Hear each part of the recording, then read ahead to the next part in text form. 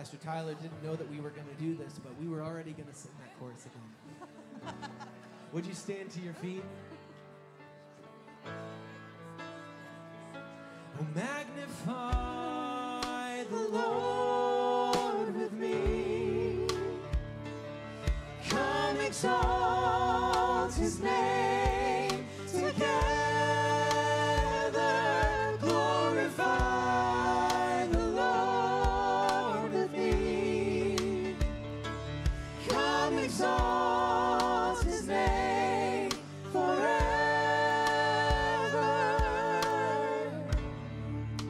Hear these words from Psalm 34. I will praise the Lord at all times. I will constantly speak his praises.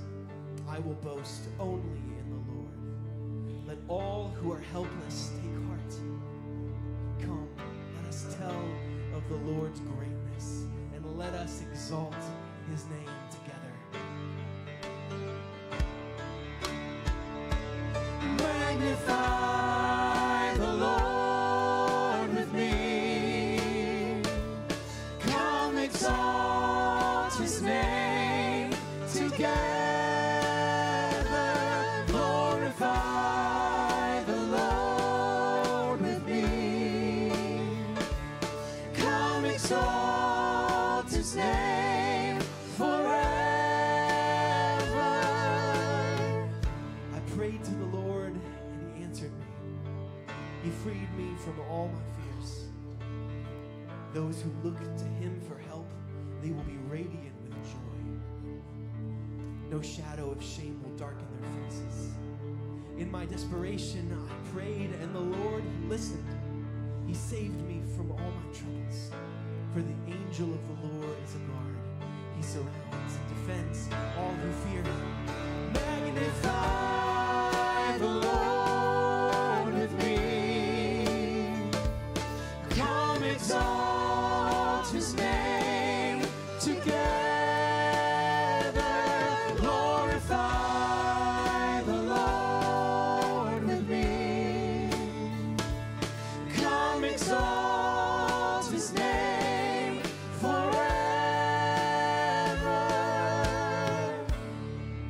Taste and see that the Lord is good. Oh, the joy of those who take refuge in him. Let's pray together. Lord,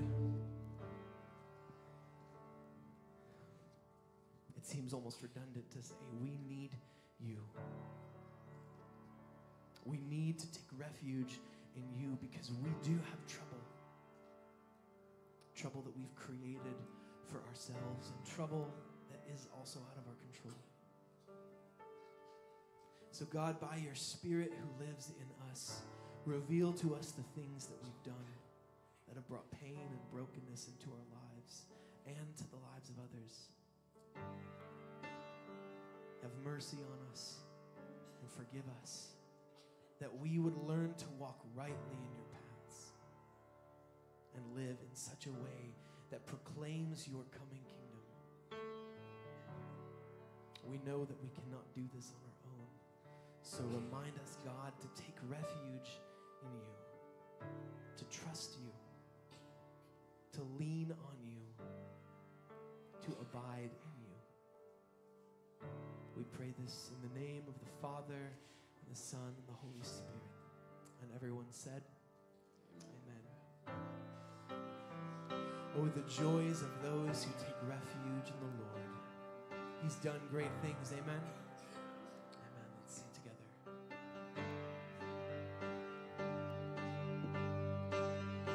Come, let us worship our King.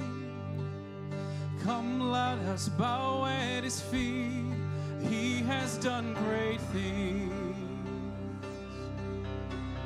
See what our Savior has done.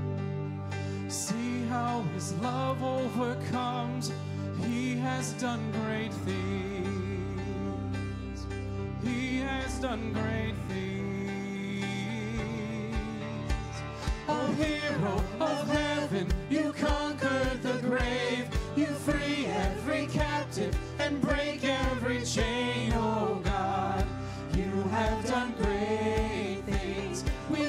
dance in your freedom, awake and alive. Oh Jesus, our Savior, your name lifted high, oh God.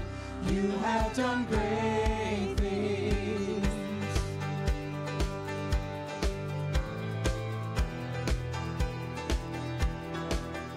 You've been faithful through every storm.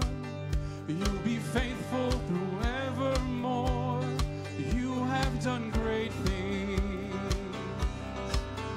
And I know you will do it again. For your promise is yes and amen. You will do great things. God, you do great things. Oh, hero of heaven, you conquered the grave. You free every captive and break every chain, oh God. You have done great things. We dance in your freedom, awake and alive. Oh Jesus, our Savior, your name lifted high, oh God. You have done great things. We sing hallelujah, God, above it all. Hallelujah, God, unshakable. Hallelujah, you have done great things. We remember who you are, God. We sing Hallelujah, God, above it all. Hallelujah, God, unshakable. Hallelujah, you have done great things. You've done great things. Oh, hero of heaven, you conquered the grave. You free every captive and break every chain, oh God. You have done great things. We dance in your freedom, awake and alive. Oh Jesus, our Savior, your name lifted high, oh God. You have done great things.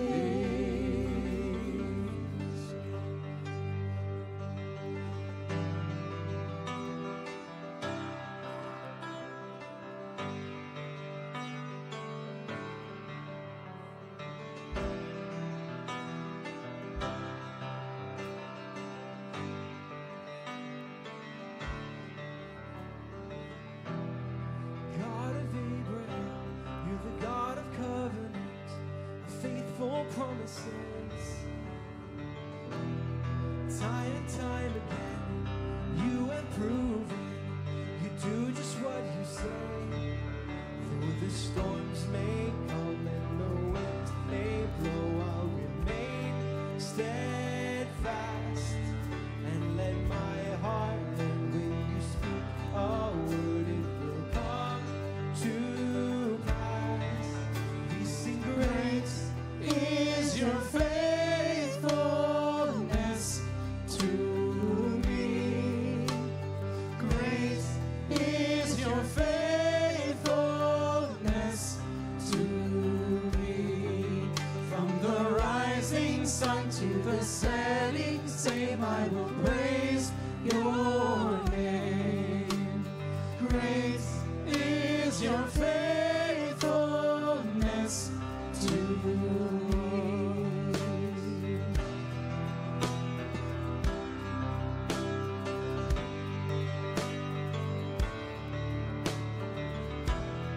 God from age to age, though the earth may pass away, your word remains the same.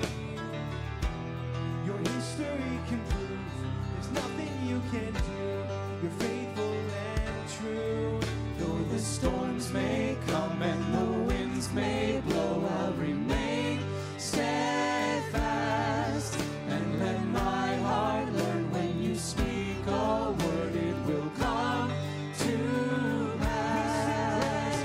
Great is your faithfulness to me. Great is your faithfulness to me. From the rising sun to the setting same, I will praise your name. Great is your faithfulness to me.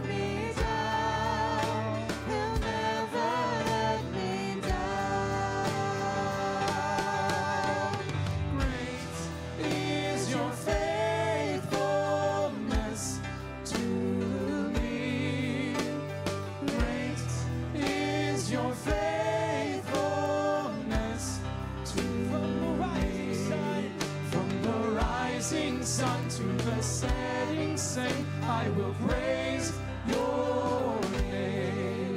From the rising sun to the setting sun, I will praise your name. From the rising sun to the setting sun, I will praise your name.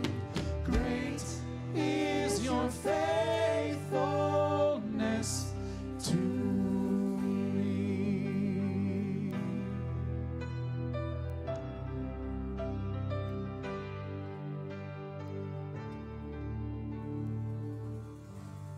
You may be seated.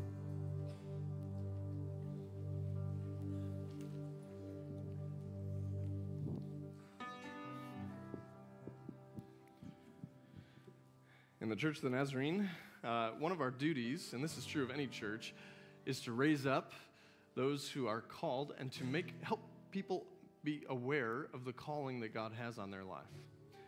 And sometimes that call looks like full-time ministry, sometimes that call looks like preaching, sometimes it looks like missionary service, sometimes it looks like nonprofit compassionate ministry type stuff.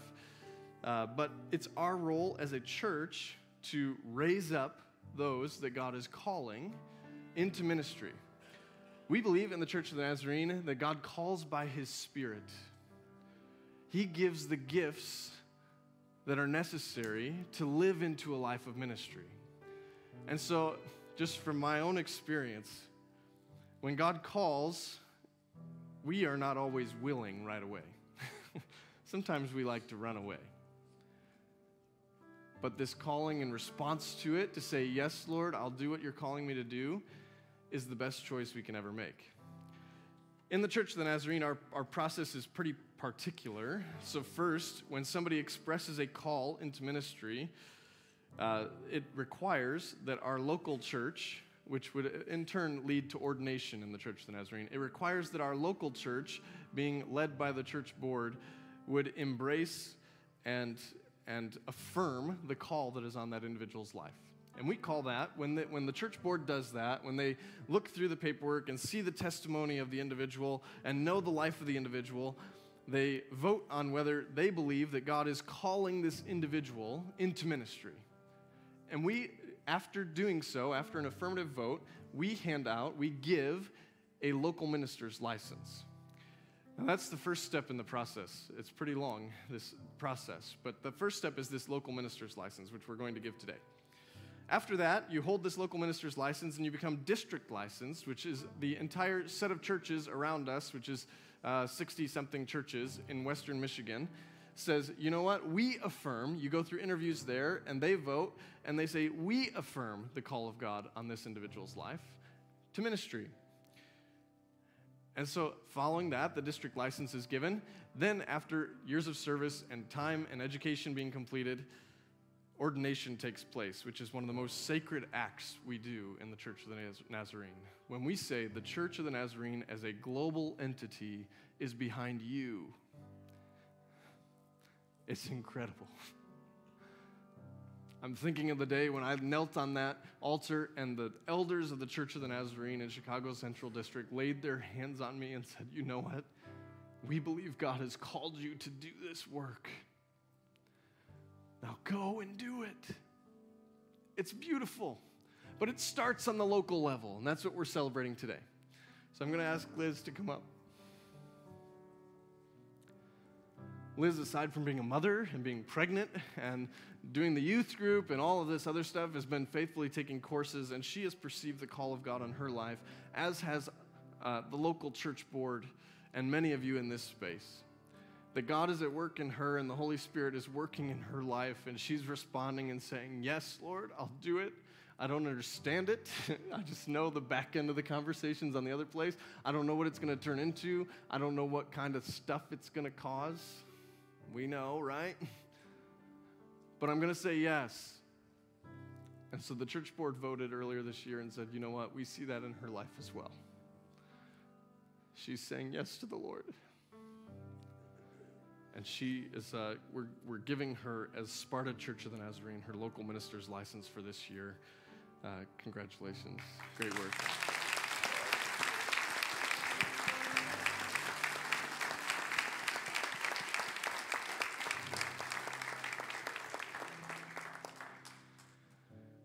She has like 5 classes left. She's been busting these things out. She's trying to get them done before the baby, or most of them done before the baby comes. So she's diligently working and at the schoolwork as well. So thank you, local church, for supporting her and supporting us in her pursuit of ordination and God's call on her life as well. We don't know what it looks like. Lots of people ask that. We don't know what it looks like, but we're just happy to chase it down. So at this point, as we prepare for prayer, I'm going to dismiss the kids to go with Miss Maxine. She will have a wonderful time up there. Any kids that are joining her can go up with Miss Maxine at this point. They're all making their way there. And I call you now that are left in this space to the work of prayer. It's a work we do every single Sunday when we gather to intercede for those around us. It's a work that the church cannot neglect. We have to do this work. It's part of our sacred duty. And so if you would join me, either by kneeling at the altar or kneeling in your seat or coming to the front row or standing or sitting, whatever posture you find necessary, join me in this work of prayer this morning.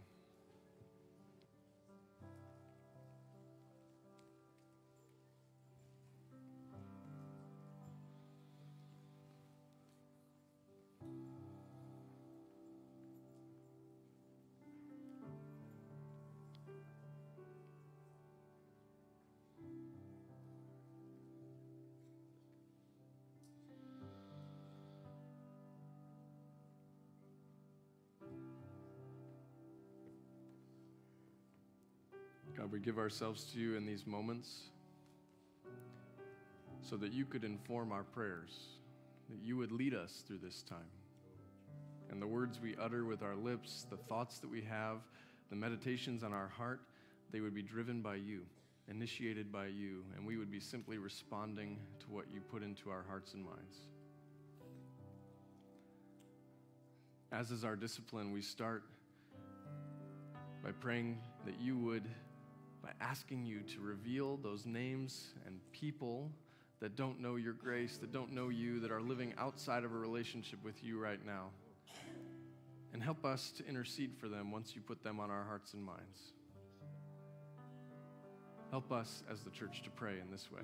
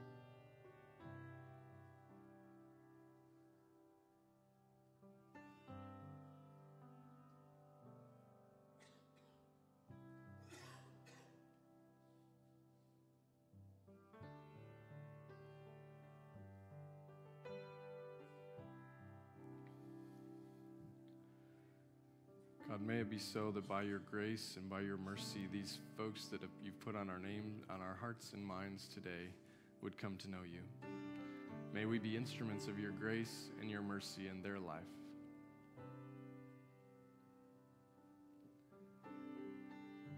We continue by praying this morning for our brothers and sisters in Christ in Guyana.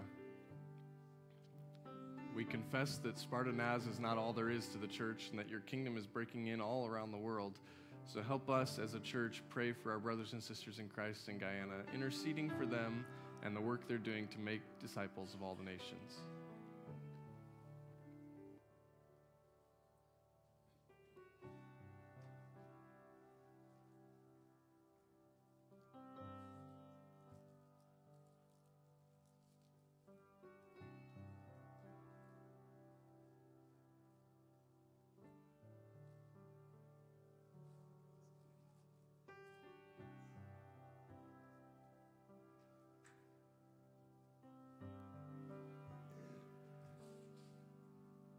May your kingdom come in Guyana as it is in heaven. There are many around us, God, who are recovering from surgery, are still feeling the ailments of illness. We think of Les and Maxine. Think of Angie Tawney and others that will come to our hearts and minds. God, help us to intercede for them, that through their illness, through their recovery, they would be drawn close to you. Help us as the church to pray.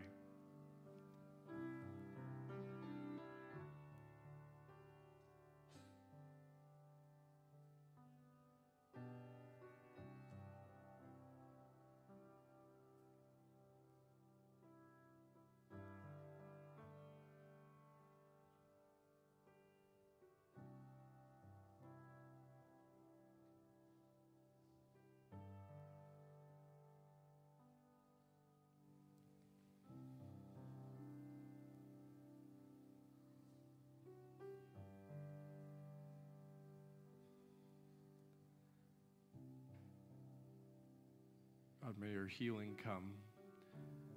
May your salvation be known through it. God, represented in this place are many prodigals. Those that once knew who you were, once lived in fellowship with you, but have since turned their back and walked away.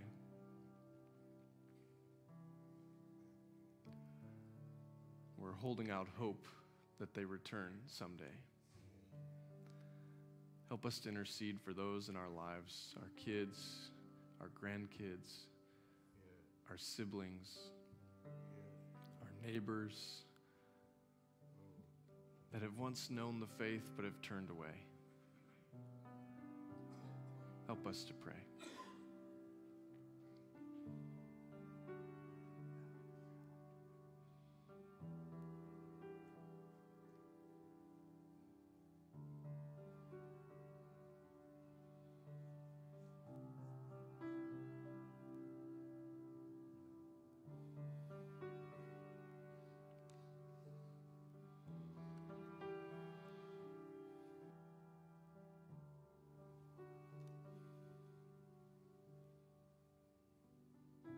God, may the prodigals return to you.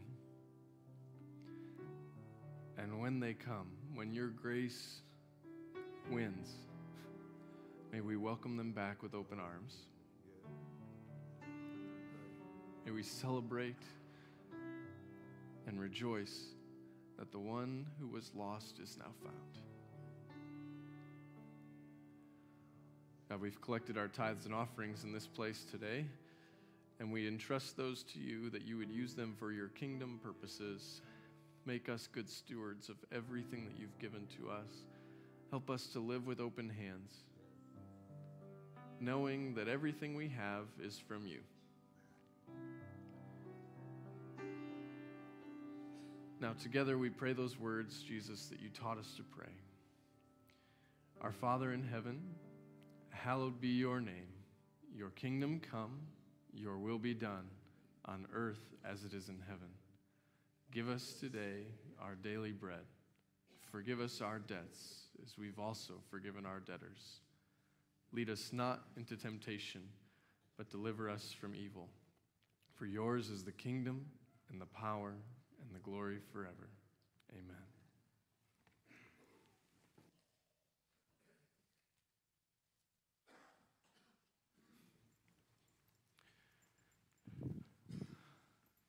I'm back from Maine, but I'm not preaching this morning, and I'm grateful for that because the trip back, I did a stint where I've slept for 2 hours out of 40, and so I'm recovering, but it's okay. But that's not the real reason why. The real reason why is because we would love to hear from Sam Metcalf before he goes off to college. So I'm inviting him up this morning. He's going to preach for us today. I just want to say a few things. Maybe a couple things. How thrilled I am that he's willing to say yes in this manner. He's going off to Hope College in just a week or so. Is that right? 2 weeks? Mom needs a closer here. 11 days. Sure. So he's going off to Hope College. He's preached once before at Muskegon Breakwater, but I'm not going to ruin all of his story. I've been just taken back in my conversations with him about the heart that he has for the Lord and his tenderness to hear from the word and to dig deeper into it, to understand it, and then to teach it. At his school, he'd be teaching through FCA and all sorts of things like that, but I'm just thrilled that we get to have this experience. One of the things that I told him, I know he's nervous right now because you are the home crowd, but one of the things I told him as we were talking was that you need to see the people, or what changed in my life when I was preaching is to see the people as a people of grace, as a people of that love you and embrace you and are supporting you. So can you just all say, "We love you, Sam," now, just to ease the tension? All right, there we go. And that probably won't help at all, but it is either way. I'm just thrilled that he said yes, and I'm thrilled that we can give him the opportunity. As we mentioned before with the local license, it is our job to foster. He's pursuing physical therapy. I've been in his ear about ministry. Don't worry about it, so it's fine. But he's pursuing physical therapy, but it's our job as a local church to give opportunity for those that want to explore the things that God has for them. And so here we can be a part of that and partner with Sam and with God in what he's doing in Sam's life. So let me pray for Sam and for the word that's going to be shared here this morning, and then he'll bring the word for us. Heavenly Father, we thank you for Sam. We thank you for the work that you're doing in his life, and I pray that you ease any nerves that he has, ease any tension that he's feeling, and just let him exhale the words that you've given him to speak. Allow him to remain faithful to what you've called him to say, and allow him to enjoy his time in the presence of you and the presence of his church family. We pray this in Jesus' name. Amen. Thank you, Pastor. If you don't already know me, my name is Sam Metcalf. If you don't know me but you recognize me, I sit in that section every Sunday, and sometimes I'm in the booth. And if you don't recognize me from over there, if you have Mary Ellen Metcalf on Facebook, I am frequently on there a lot as well. This spring, I recently graduated from Forest Hills Eastern High School. And this fall, I'm attending Hope College with the plan on majoring in physical therapy. Kind of context around that, when I was 16, in the spring of, I want to say 2022, I went to physical therapy for my left shoulder. And while I was there, I really enjoyed the presence of my physical therapist. I got to watch what he did with others while I was also working on my own shoulder. And so it was in the middle of when we were trying to figure out what we wanted to be when we were older in high school. So I thought that physical therapy was a good profession to pursue, and it's still a great way to serve people in my community. So that's my plan this fall. I'm sure it will change, and I'm sure it's all going to be for the better and for God's plan, but that's the idea right now. In high school, I played football, track, tennis, and baseball. I enjoyed doing a lot of the sports and the extracurriculars. Some of the clubs I was part of were National Honor Society and, like Tyler mentioned, FCA, which is the Fellowship of Christian Athletes. I will get more into that later when I share my testimony. But I just want to say thank you for having me. Thank you, Tyler, for calling to me to serve this Sunday. Just thank you again for listening to me. I'm very nervous right now, so if I stutter, just please be with me. And I tend to get thirsty a lot, so I will be drinking a fair amount of water this morning. But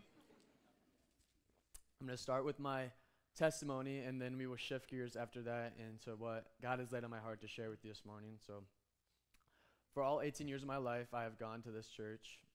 I'm very and forever grateful that I got to grow up in a Christian household, because I am friends with people that didn't grow up that way, and now they are that way, but some still aren't. And so I'm just forever grateful for my parents for allowing me to grow up in the church. And growing up through elementary school and even the beginning of middle school, Sunday was church day, and church was not any other day after that. I was pretty shallow in my faith. In the summers in elementary school and even middle school, I went to Indian Lake Nazarene church camp, and that was another great time for me to get deeper into my faith and my relationship with God. But still, when school started, Sunday was church, and Monday, Tuesday, Wednesday, Thursday, Friday, Saturday were how I wanted to live my life. Fortunately, going into 8th grade, the summer going into 8th grade, I got to be a part of an amazing camp group at Indian Lake, and I can say very firmly that I believe that that week and that summer at church camp at Indian Lake, I devoted my life to Christ.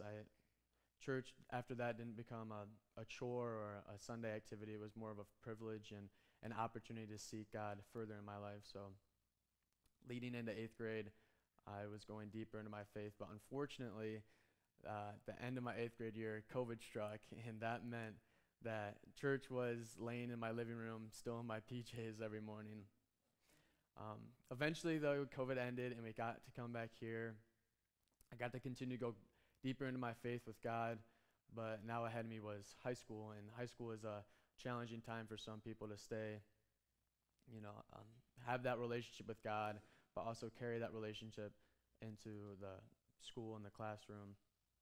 And so I was still living 2 separate lives. I was still living a godly life on Sunday and a church life, but I was also living the way that I wanted to in high school. And so at the beginning of my sophomore year, I was invited to go to the Fellowship of Christian Athletes, which is a club where high schoolers meet every Wednesday morning, and it's led by other high schoolers, and they share just a short 15-minute lesson before class starts. It's a good way to interact with other Christians in your school.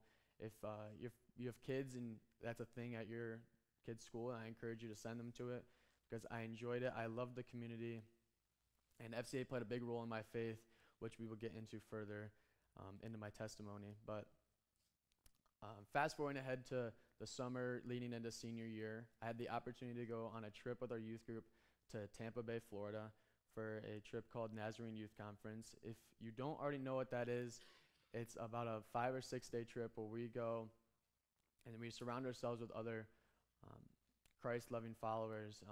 They say it's about 10,000 people there when we went. I think it was more. I think it could not have been only 10,000. But either way, you understand just the immense amount of community there. It was really strong. We got to listen to about 5 different speakers speak their testimony and their sermon over the 5 days. And at night, we got to go to concerts of some pretty popular artists. We got to listen to For King and Country, Zach Williams, and Lecrae, and it was truly a life-changing experience. My faith had never been deeper after going on that trip. I encourage, again, if you have kids that at some point will have the opportunity to go to Nazarene Youth Conference, send them on the trip, figure out a way to get them on that trip, because it was honestly a life-changing experience, and you will not regret it if they do. After NYC, going into senior year, I was presented with the opportunity to lead FCA. So like I said earlier, it played a big role in my faith and my relationship with God. So I prayed about it. I prayed for guidance. I knew that I would regret saying no if I did. So I said yes to the opportunity. And so this last year, I got to not only be a part of FCA every Wednesday, but I got to lead it with 4 of my closest friends. And truly, like NYC was, it's such a life-changing experience. Not only did it change my perspective on God, but just being up there and speaking to other kids that were my age and getting to connect with them through the Word has allowed me to grow deeper and deeper and deeper into my faith. I'm very thankful for it. Having done that, this spring I was asked by Liz, preach at Breakwater Church out in Muskegon, and I don't think I would have said yes if I had not done FCA. So I'm glad that God allowed me to do FCA because he led me to say yes to Liz when I was presented with the opportunity to preach at Breakwater. So this spring, I got to preach once already.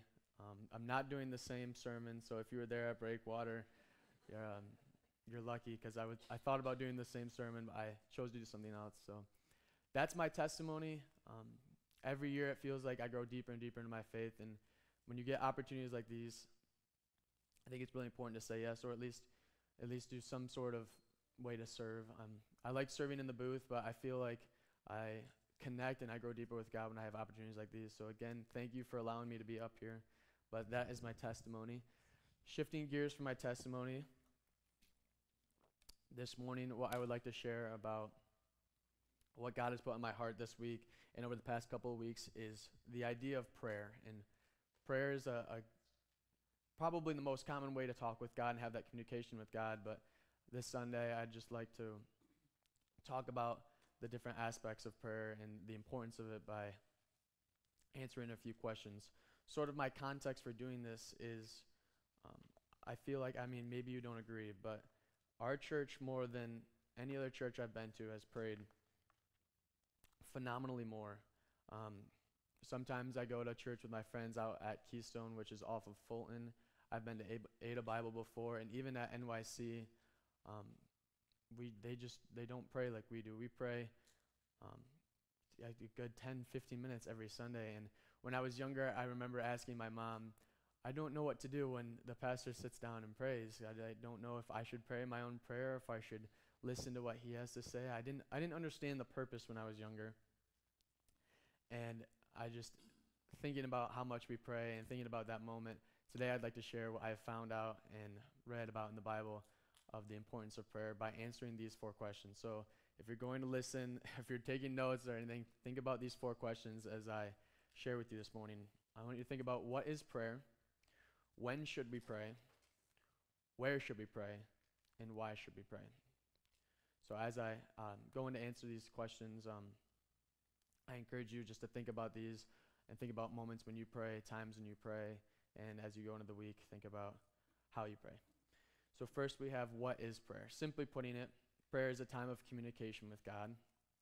It's a moment in our day where we are deliberately creating a space for God, and we're opening our hearts and letting the presence of God come into us and move in us and allow us to either heal us or heal others. Again, we pray for interceding. We pray for people that don't know God. We pray for people who need healing. Prayer is just a good time for us to have that conversation with God. And the beautiful part about it is, no matter where you are or how you're feeling or how alone you feel, someone is always there to listen to us. And that's what I really want to highlight right now when I'm answering the question, what is prayer? A conversation takes place with 2 people or more, but it takes listening and it takes talking. And although God wants to listen to us and he wants us to go to him when we have problems or requests, he also wants us to listen to him. And I think that's what I'm trying to highlight when I talk about what is prayer, that it's not only us talking to God, but also us listening to what he has to say. More likely than not, God is going to answer our prayers in ways that we're not expecting or wanting or asking for.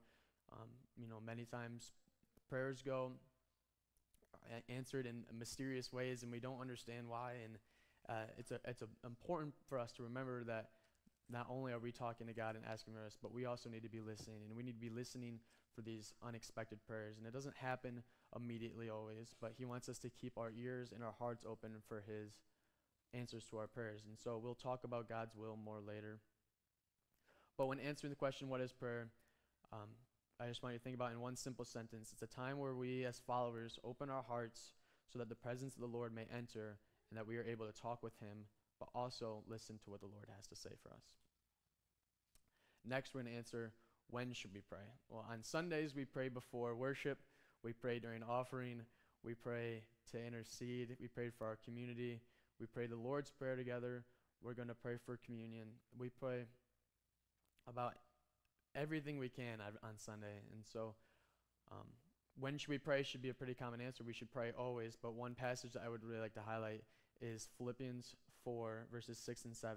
Say, through prayer, present your requests to God with thankfulness in all situations. So it's easy for us to read that in all situations we should pray, but what I want to highlight is the thankfulness part. Commonly for our family, we pray before we go to trips, and a lingering thought that I had in mind is before we leave, we pray, but when we get there, how often do we remember to pray a prayer of thankfulness when we get there? When I'm writing my sermon, this is what I thought about over and over again, is oftentimes we pray when we're in need, but how often do we pray when we have stuff to be thankful for? It's easy to not pray when we're thankful because life is good, life is great. We're thinking that, we don't have anything to pray about just because everything is going well. So oftentimes we get wrapped up in the idea that we need to pray when we're in need, but I want to highlight right now, when should we pray? We should pray always, not just when life is bad or when we need something or when others need something. We should pray when life is good as well. So keep that in mind. Not necessarily the same when you're going on a trip, pray before and when you get there, but kind of the concept of when you pray and God answers a prayer, or when life is good, I want you to remember that you should pray with a foundation of thankfulness and not just a foundation of need. Next is, where should we pray? Well, like when we pray, we should pray everywhere if we're going to pray anytime. That's pretty common. Idea is that everywhere we should pray, but there's one verse specific that I would like to highlight. It's a very common verse. I'm sure all of you have heard of it before. But in Matthew 6, starting in verse 5, it says, "Go to your room and pray. Close the door and pray to the Father who is unseen. Do not be like the hypocrites who love to stand out on the corner to be seen by others." So I think this is very important. Our church will pray, like I just said, we'll pray over everything through the entire service together. But what I would like to highlight is that just as important as it is to pray with others and surround ourselves with a community like this, we should go and have that prayer and that connection with God on our own. Sorry. I told you I get really dry in the mouth when I speak out in public.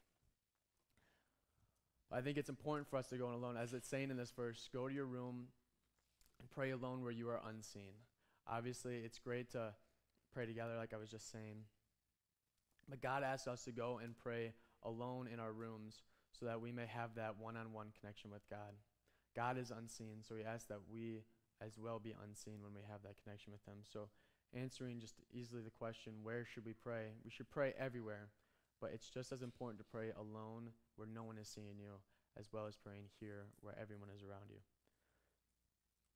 Sorry. Lastly, why should we pray? I think I've saved this one for last because it's the most important. But like I mentioned earlier, prayer is a time where we are opening up space for God to come, and move in us. But there's more to it than just creating space for God. One of our many calls in the Bible is to live like Jesus did. And Jesus, being the human version of God, prayed continuously and directly. So if our goal is to be like Jesus, we should pray continuously and directly, and that's why we should pray. But going even further than that, like Jesus prayed in the Garden of Gethsemane, he ended all of his prayers with, "Not my will be done, but yours." And I think that's probably the most important reason of why we should pray, is so that we come with acceptance with God, that it's not our will, and the things that we are asking for is not because of what we want, but we are praying so that God's will be done. And like Tyler prayed earlier, not our will, but your will, like Jesus did in the Garden of Gethsemane. It's important for us to come to the accepting reality that when we pray and we ask for something, it's not going to be answered always the way that we want it to. More likely than not, it's not going to be answered the way that we want it to. The important part is that we are accepting that God's will is going to be done, and that God answers the way that fits his will. So in just one sentence, why should we pray? We should pray in order to be like Jesus, but also to come to peace with God's will and not what we want. So to wrap up my time, I want to share with you how praying has impacted my life and my testimony and my relationship with God. The first 6 months of this year were very stressful on my parents and I, with trying to figure out college and where I would be spending the next 4 years of my life. At the beginning of the year, I had successfully narrowed down my college search to just 3 colleges, but I knew at the end of the day that each of the colleges had immense opportunities for me that I would feel really bad about turning down. Each place was a special place in my mind, and no matter where I was going to go, I was going to be happy. But in March, our youth group took a trip to Lake Ann Camp, and I prayed and prayed and prayed before we went there, and it was about the time where I needed to make a decision about where I was attending this fall. And I was praying to God, and I was just asking him by the end of the weekend, would you please make it clear to me about what college I should go to? And so I've only told this story once. I'm sorry if you were at Breakwater, you've already heard this story. But throughout the weekend, I was praying with God and just asking him to put it on my heart where I should be this fall. And a word that came up repeatedly during worship and during our lessons, and every morning and every night, the word hope came up. And repeatedly, I knew at the end of that weekend that hope was going to be the place where I was going to spend the next 4 years. So I remember on the bus ride home just thanking God and praying to him that he does wonderful things, and he answered the prayer like I wanted to, but I think it's important to remember that not all your prayers are going to be answered just how you want to. So I'm very happy that God put that on my heart. I'm happy that he put me on that trip. I knew it was all part of his will, that I would be there and I would know where to spend the next 4 years of my life.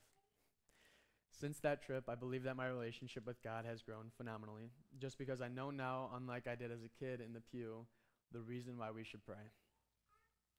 I have fully come to peace with his will, and it has become clear to me that it's not always going to be the way that I want it to, and more likely than not, it's not going to be the way that I want it to, but I know at the end of the day that God's will be done. So now as you go out into this week, I encourage you to think about these things before you pray. I encourage you to open your heart so that God may come in, but also open your ears so that when you pray, you're not only talking to God, but you will also listen. I encourage you to think about praying with a foundation of thankfulness and not just a foundation of need. So praying when you're low and when life's not as good, but also praying when this week, when life is good and things are going the way that you want them to. I encourage you to pray with others like we do in church, but I also encourage you to pray in solitude, for that not only you know that you're alone, but God sees you praying alone.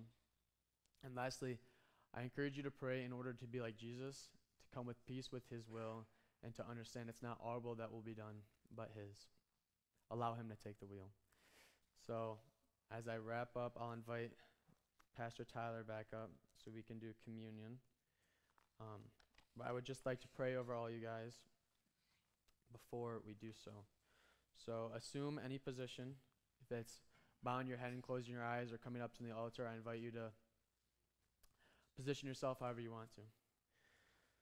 So Lord, thank you for this day. You are the Almighty God, Lord. Nothing compares to you. You do amazing, unspeakable things. You move even when we don't see you moving, God. I thank you for this opportunity. And I thank you for bringing everyone here today. God, I ask you that this week everyone pray to you, whether that be with others or in solitude. I pray that we just, with the foundation of thankfulness and the foundation of praise, that we see your heart and we open our hearts for you to come into us, God.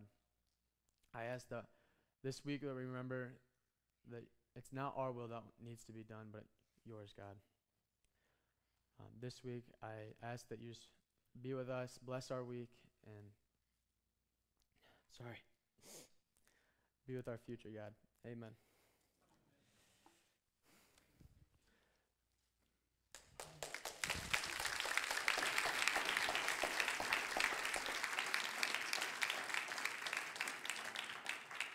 Thank you, Sam. We heard several great words in that this morning, and I trust that even through the sharing of his story, if you're sitting in here today, you'd be encouraged to say, yes, Lord, that you would be encouraged to remain at peace with God's will in your life, to align yourself with him rather than to what you just want to do.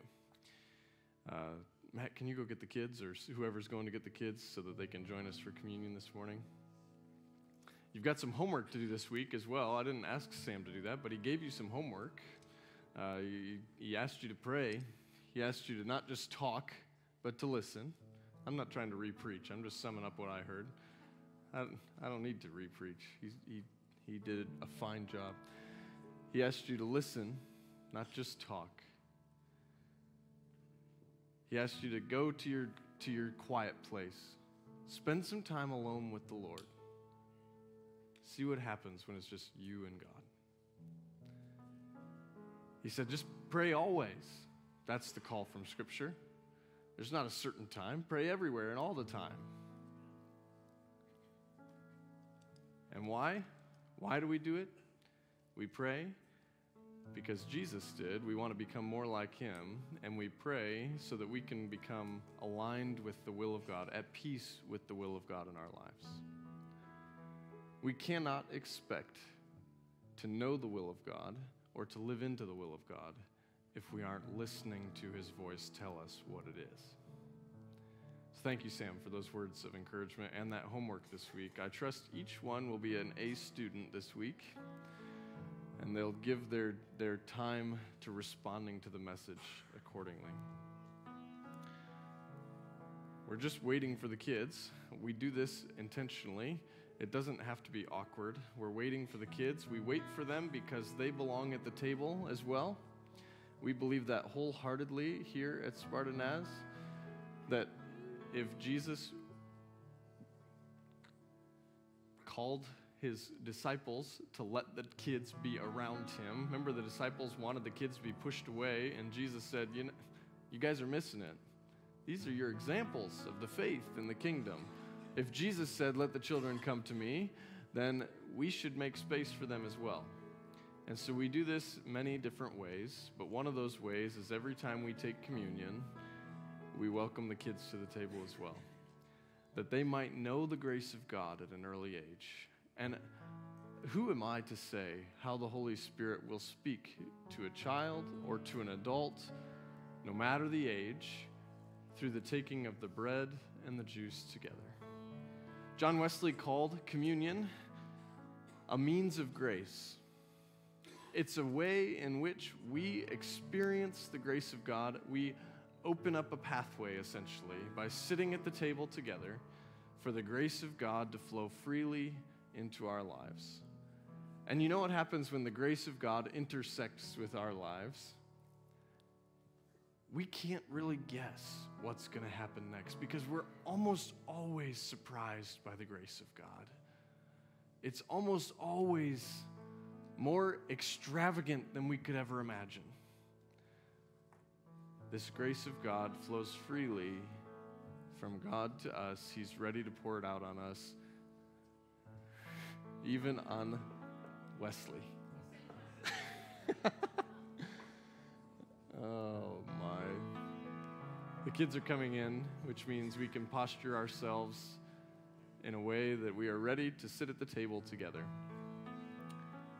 We do so intentionally and reverently and diligently so that we might know Christ further and identify with him in his sufferings, so that as we leave this place, we just might be able to, by his grace, love like he loved the people around us. So I invite those that have volunteered to serve this morning to come and prepare themselves. The communion supper instituted by our Lord and Savior Jesus Christ is a sacrament which proclaims his life, his sufferings, his sacrificial death and resurrection, and the hope of his coming again. It shows forth the Lord's death until his return. The supper is a means of grace in which Christ is present by the Spirit. He's in this place. It's to be received in reverent appreciation and gratefulness for the work of Christ. All those who are truly repentant, forsaking their sins and believing in Christ for salvation, are invited to participate in the death and resurrection of Christ. We come to the table that we may be renewed in life and salvation and be made one by the Spirit. In unity with the church, we confess our faith in these words which we've learned to sing. Can we sing those together? Christ has died, Christ is risen, Christ will come again. Christ has died and Christ is risen, Christ will come again. Christ has died and Christ is risen, Christ will come again. Christ has died and Christ is risen, Christ will come again. Holy God, we gather at this your table in the name of your Son, Jesus Christ, who by your Spirit was anointed to preach good news to the poor, proclaim release to the captives, set at liberty those who are oppressed. Christ healed the sick, fed the hungry, ate with sinners, and established the new covenant for forgiveness of sins. We live in the hope of his coming again. On the night in which he was betrayed, he took bread, gave thanks, broke the bread, gave it to his disciples, and said, "This is my body, which is given for you. Do this in remembrance of me." Likewise, when the supper was over, he took the cup, gave thanks, gave it to his disciples, and said, "Drink from it, all of you. This is my blood of the covenant, which is poured out for many for the forgiveness of sins. Do this in remembrance of me." And so we gather as the body of Christ to offer ourselves to you in praise and thanksgiving. Pour out your Holy Spirit on us, God, and on these your gifts, the bread and the juice. Make them, by the power of your Spirit, to be for us the body and blood of Christ, that we may be for the world the body of Christ, redeemed by his blood. By your Spirit, make us one in Christ, one with each other, and one in the ministry of Christ to all the world, until Christ comes in final victory. It's in the name of the Father, Son, and Holy Spirit we pray. Amen. At this time, when you are ready, please come forward and take the elements. Out to the left of your pews, down to the front and around, and take them back to your seat, and we'll take the elements together as a church family.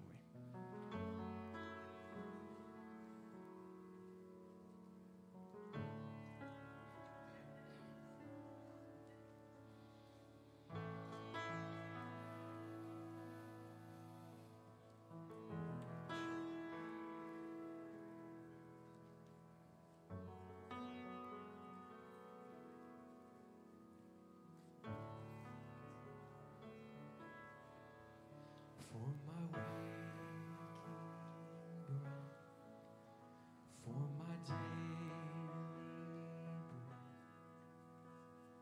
I depend on you. I depend on you. For the sun to rise, for my sleep at night. I depend on you. I depend on you. You're the way, the truth, and the light. You're the well that never runs dry. I'm the branch and you are the vine. Draw me close and teach me to abide. Where the Spirit leads, as I'm following, I depend on you. I depend on you for the victory still in front of me. I depend on you. I depend on you.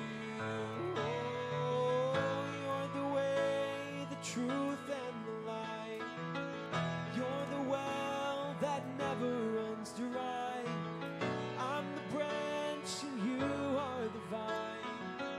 Draw me close and teach me to abide. Be my strength, my song in the night.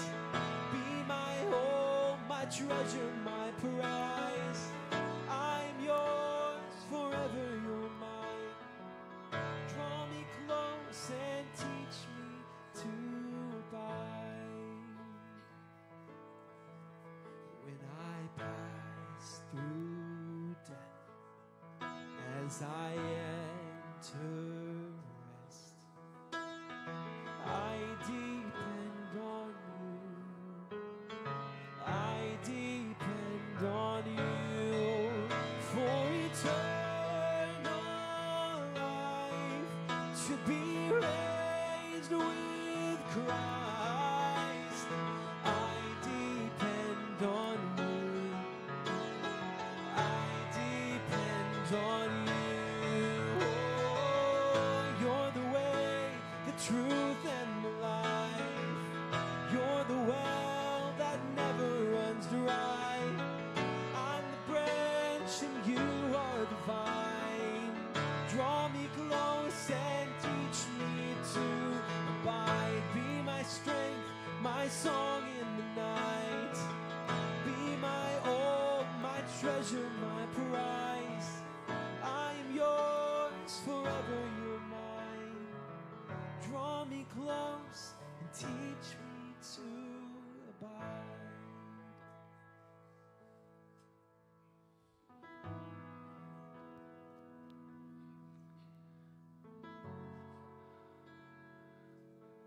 Isn't it a great feeling to be welcome at the table? There's always a seat for you. Jesus welcomes you with open arms. He welcomes you, loving you enough to die for you, loving you enough to long to transform your life. He's saved a seat for you. The elements we have in front of us, the body of our Lord Jesus Christ, broken for you, preserve you blameless unto everlasting life. Eat this in remembrance that Christ died for you, and be thankful.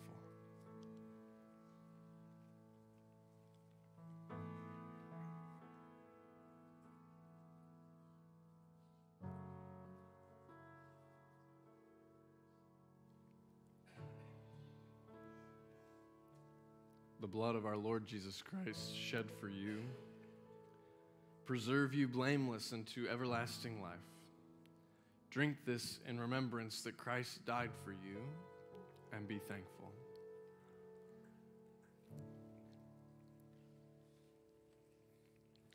Heavenly Father, thank you for loving your creation, loving us so much that you would send your Son to die for us.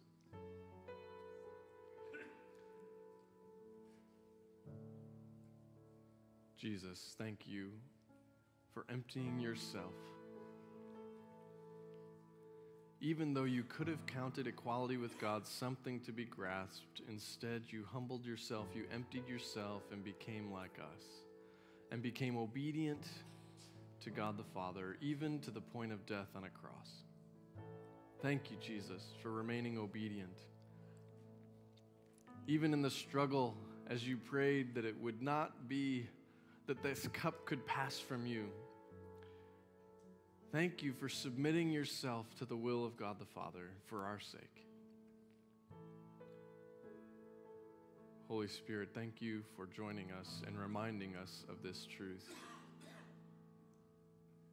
Thank you for continuing the transformative work of Jesus in our lives today, for sanctifying and cleansing us so that we might love just as Christ loved. So we might live just as Christ lived. Father, Son, and Holy Spirit, we are grateful for you and your actions, your persons, who you are, for the salvation that you provide. May we keep these truths on our hearts and minds daily. May we always remember that you loved us enough to die for us. We pray this in the name of the Father, and of the Son, and of the Holy Spirit. Amen. Amen. Would you stand today to receive the benediction?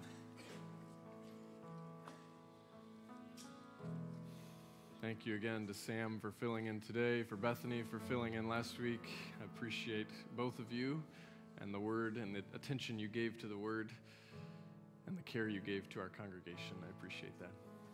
Receive this benediction today. Now may the God of peace himself sanctify you entirely, so that your whole soul, body, and mind would be kept blameless at the coming of our Lord Jesus Christ. The one who calls you to it is faithful, and he will do it. And so as we go back to the places where we've been planted, back to the people that we've been called to love, may we go and live in this reality that we confess so willingly and excitedly. Jesus is alive. You are the church, and you are sent out.